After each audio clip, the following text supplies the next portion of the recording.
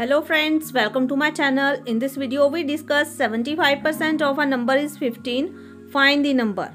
We have to find the number whose 75% is equal to 15. Let us suppose the number we suppose it is x.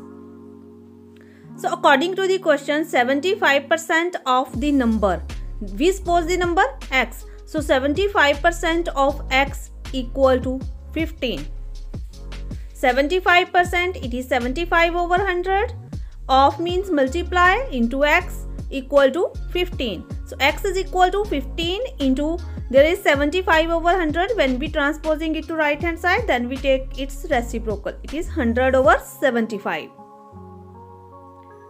So 15 multiply 100 over 75. In this 100 and 75 both are divisible on the table of 25.